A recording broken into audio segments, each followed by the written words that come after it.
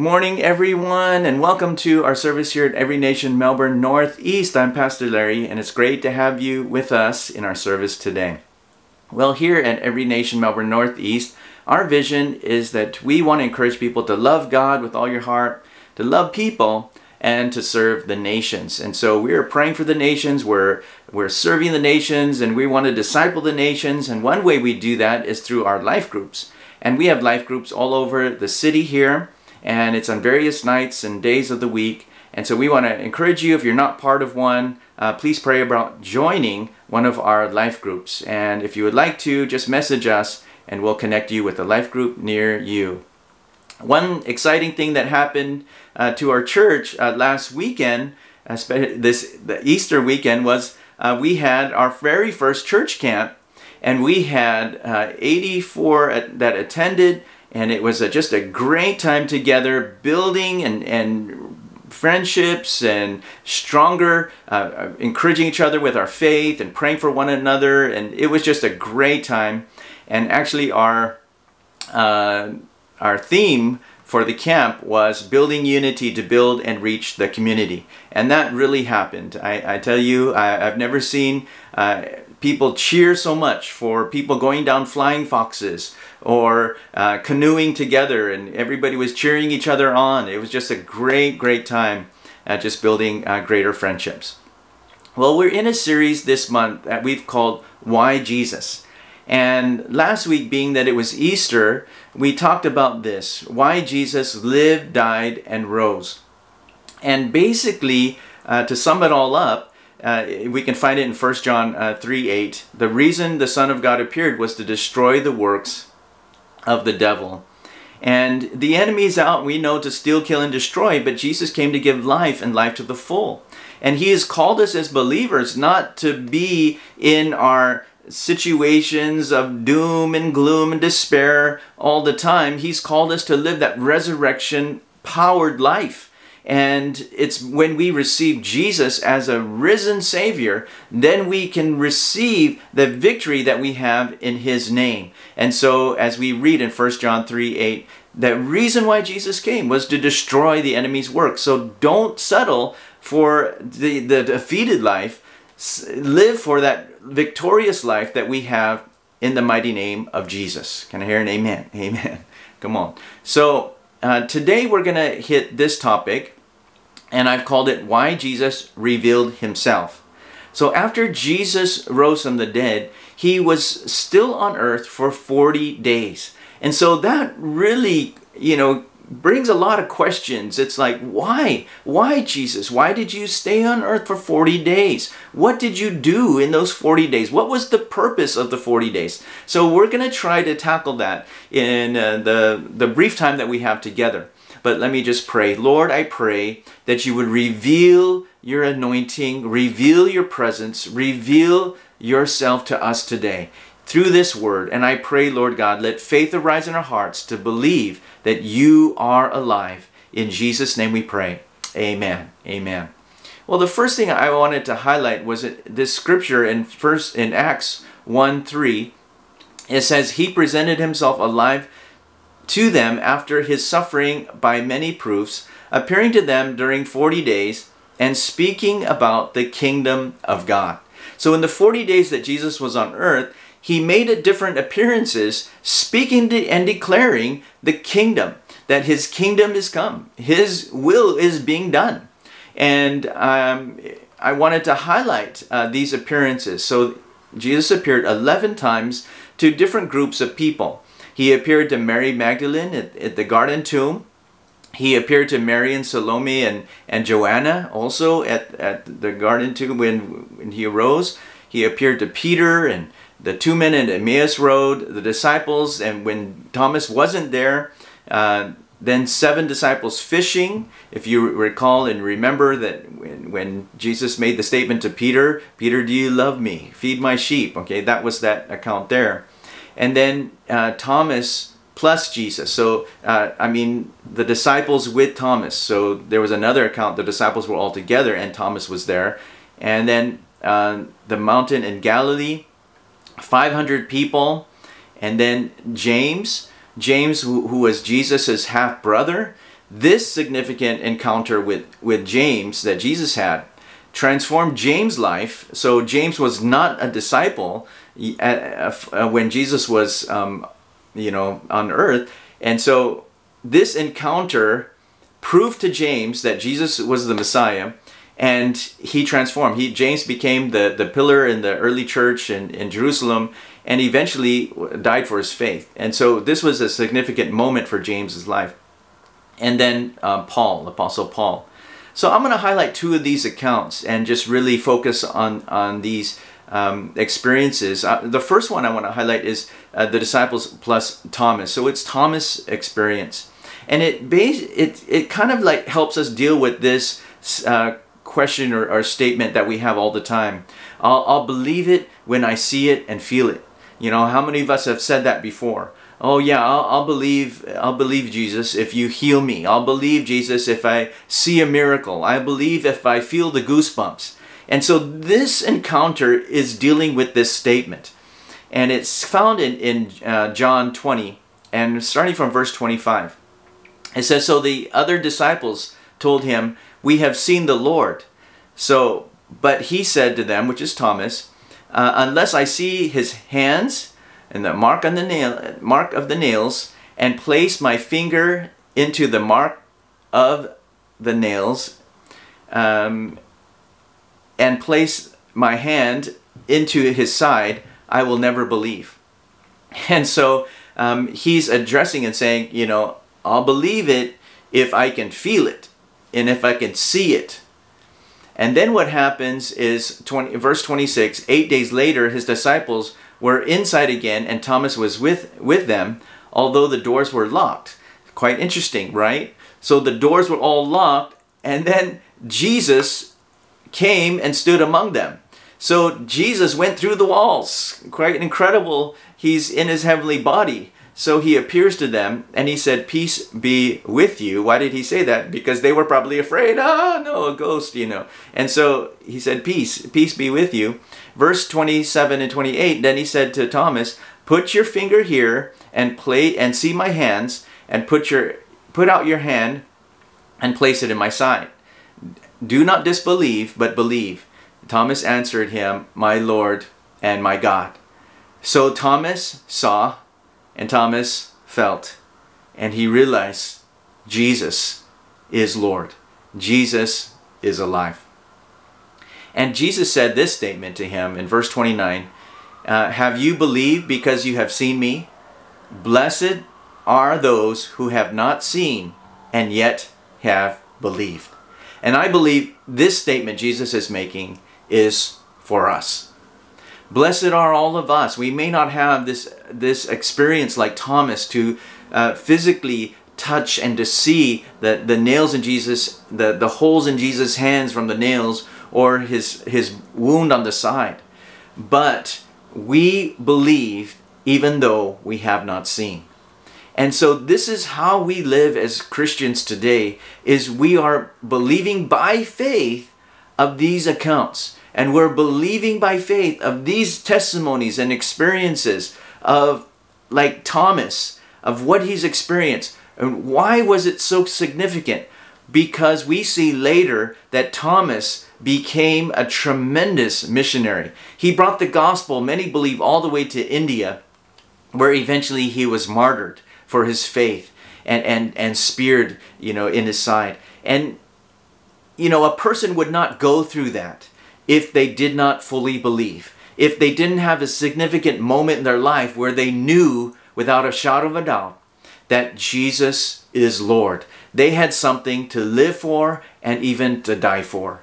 And I'm telling you that we need to be a people that we believe. Yes, we may not physically see the nails in Jesus' hands. We may not physically feel it at times, but we believe by faith that Jesus died and rose from the dead. And when that faith in Him comes into us, and we sense that all of a sudden now we are able to live out this life for Him. We are able to live that resurrected, anointed life for the Lord.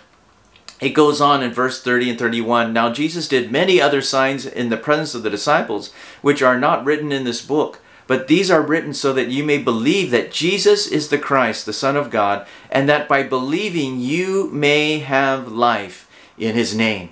The whole purpose of these examples and why this is written in Scripture is so that when we believe, we can have life, and a new life, a transformed life, a life that glorifies God. You see, the Lord wants that for us, that we live for him and serve him, and not live bound by all the sinfulness and all the discouragements and all the bondages of life that the enemy tries to put on us, and all these strongholds that he tries to pull us down, and the weight, it's the weight and the stresses of life, of the world, all these things. What about the future? And what about this house? And what about the job? And what about the relationship? The enemy tries to throw all this. When we serve the Lord, all of that doesn't matter anymore, because we know that when we serve the Lord, he will give us the right things at the right time. Seek ye first the kingdom of God and his righteousness, and all these things will be added unto us. You see, when we serve God in full obedience, then God pours out his blessing, his encouragement, his strength for our lives, and his will be done. At camp, we got opportunity to baptize 5 people in water, and it was such a great time for hearing the testimonies of Dennis and Mavi and Edward and Lana and Ken, when they shared about how they served the Lord and received Christ and now want to serve him in obedience and baptism.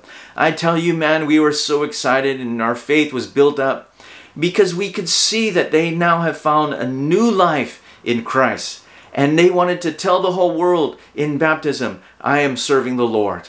I am no longer living for myself anymore. You see, that's the glorious thing about water baptism, is where it's an open testimony of what we've already believed, that we are confessing Jesus is my Lord. We may not see him, but we know he is real and he is alive. The next example I wanted to highlight was the 2 men on the Emmaus Road. And this experience is going to highlight this statement: I'll believe it when I live it. I believe it when I live it.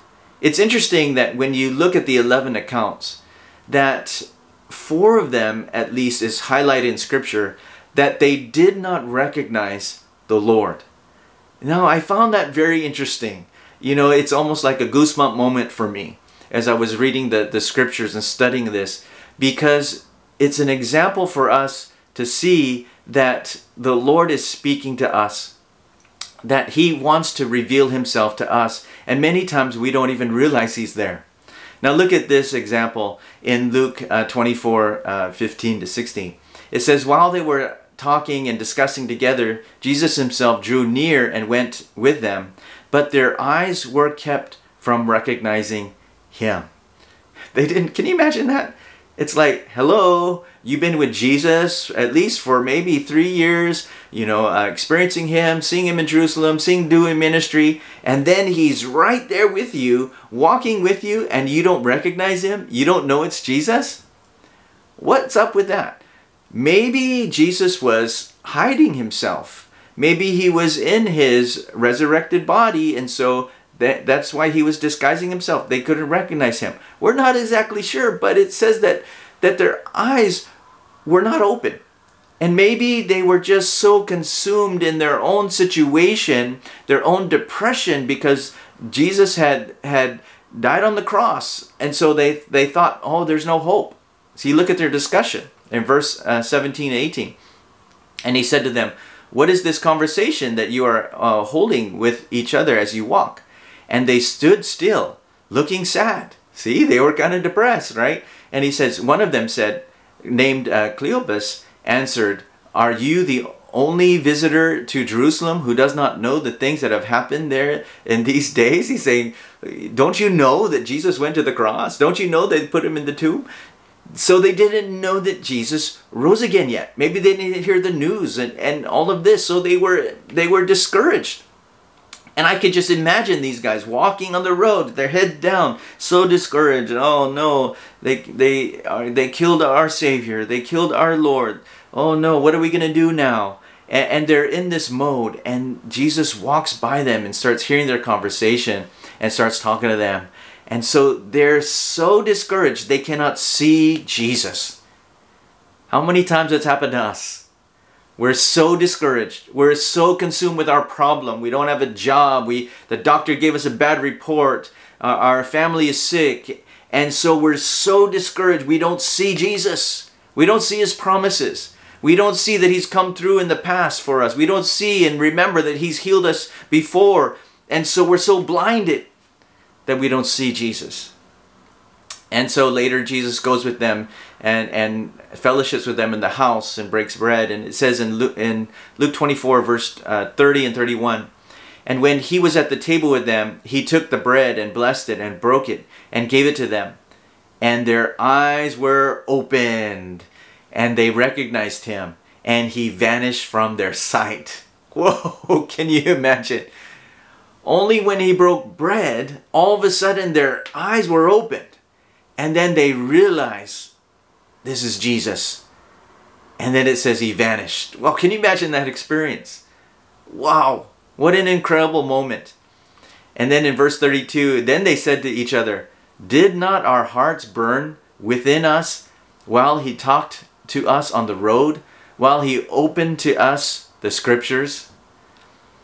Only when we realize Jesus is real, Jesus is alive, Jesus is present with us, then all of a sudden we understand, wow, yeah, his word is alive. His word is like a fire in us. His word is burning, you know, and when I stepped out in faith before, all of a sudden I saw that God was moving. Oh yeah, I remember he healed me before. Oh yeah, I remember, you know, that when we got together and prayed, God answered the prayer. All of a sudden, our eyes are open and we begin to realize and see that Jesus is real and Jesus is alive. When we get our eyes off of our problems and get our eyes focused on the Lord. You see, Jesus reveals himself through his word to us. He reveals himself through others, and when they pray for us and encourage us, he reveals himself even when we begin to serve and reach out and help others. People experience the love of Christ through us.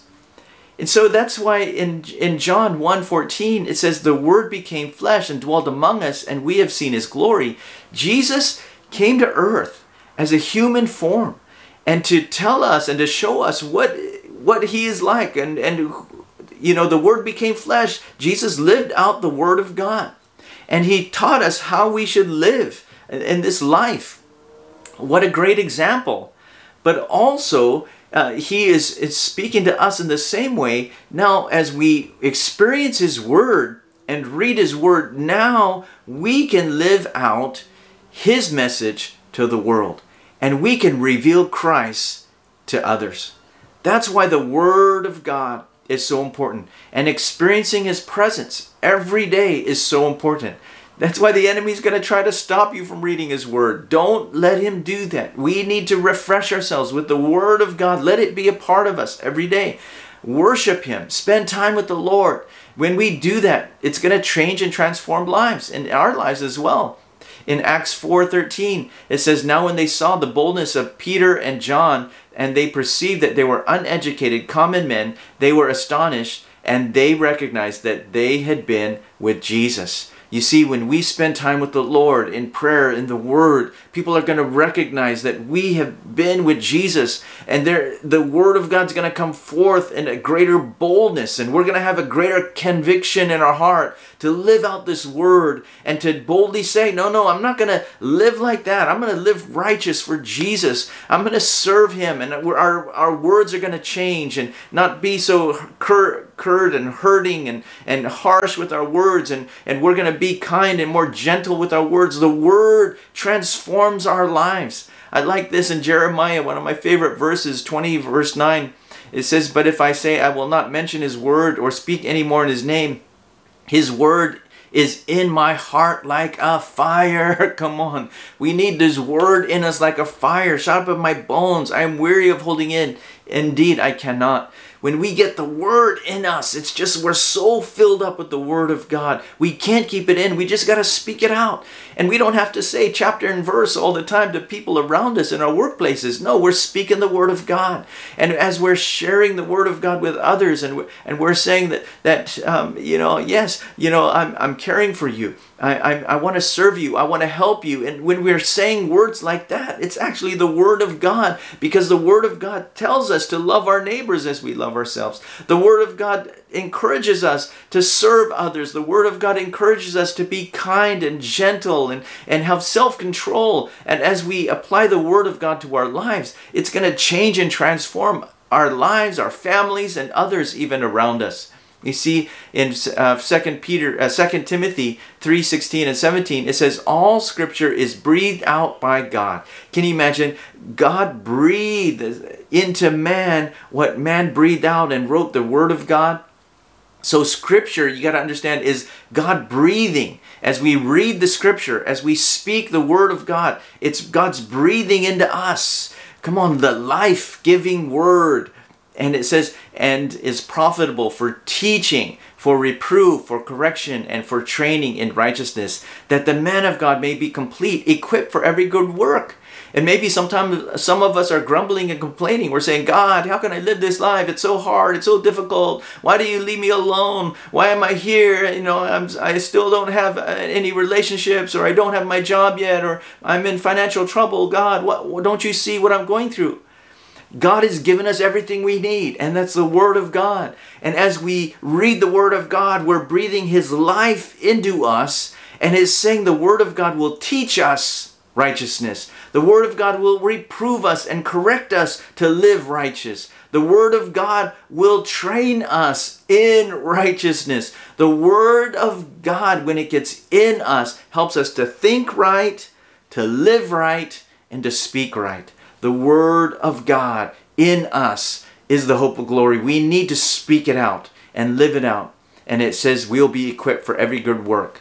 We have all that we need is in the Word of God. We're going to be equipped for all the things that God has called us to do. That's why the Word is so important. Apostle Paul wrote this and kind of summarized this whole message. And he says in 1 Corinthians 15, verse 4 to 7, it says that he was buried and that he was raised on the third day in accordance with the Scriptures, and that he appeared to Cephas, who was Peter, and then to the 12, and then he appeared to more than 500 others at one time, most of whom are still alive, though some have fallen asleep. Then he appeared to James, and then to all the apostles. I love this.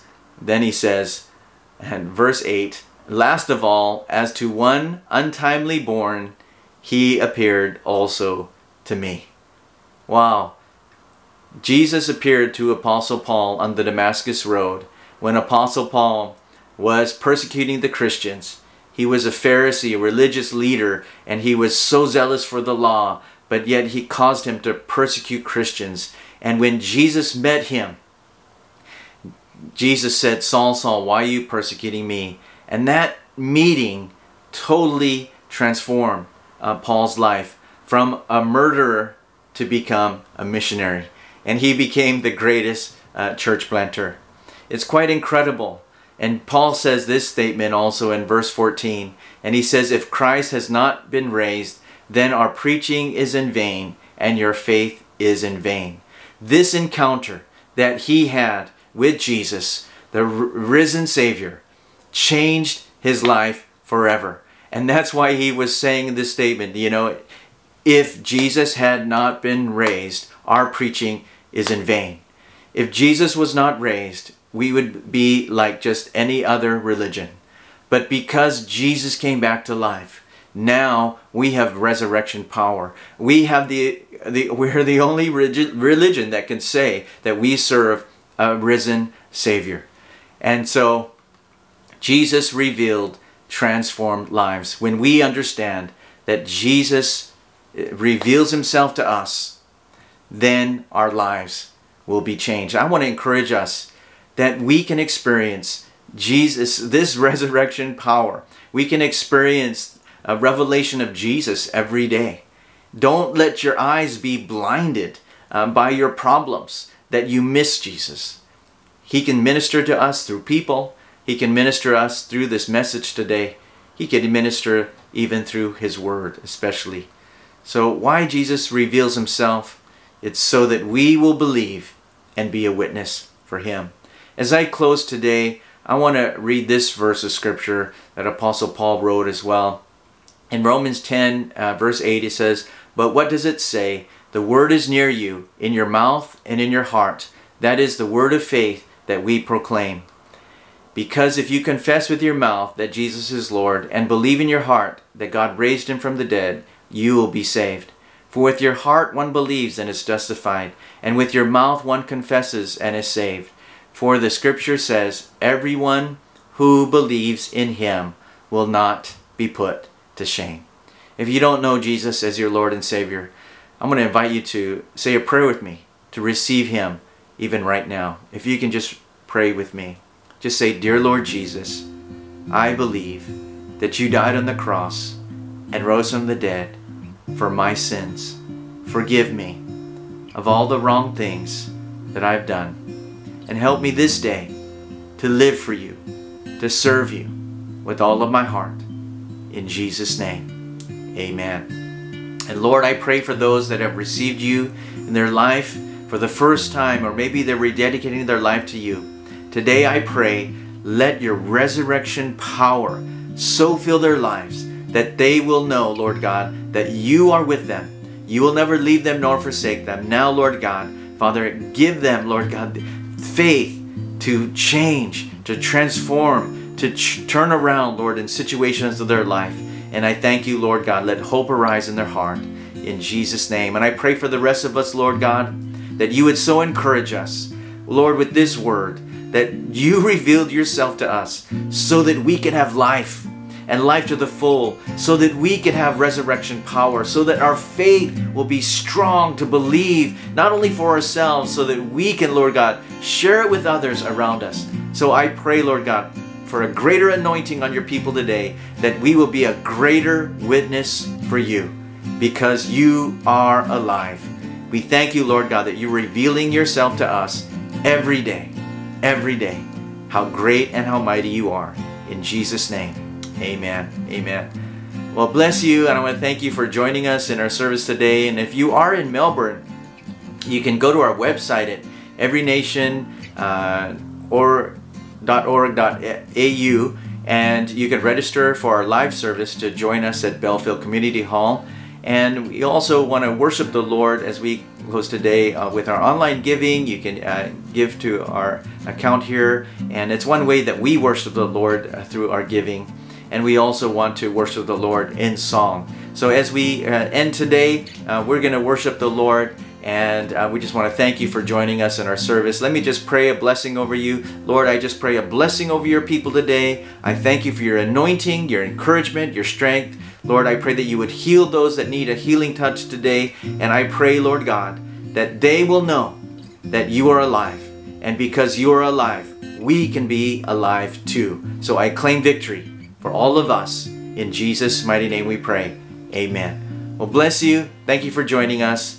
In Jesus' name, amen. Bless you.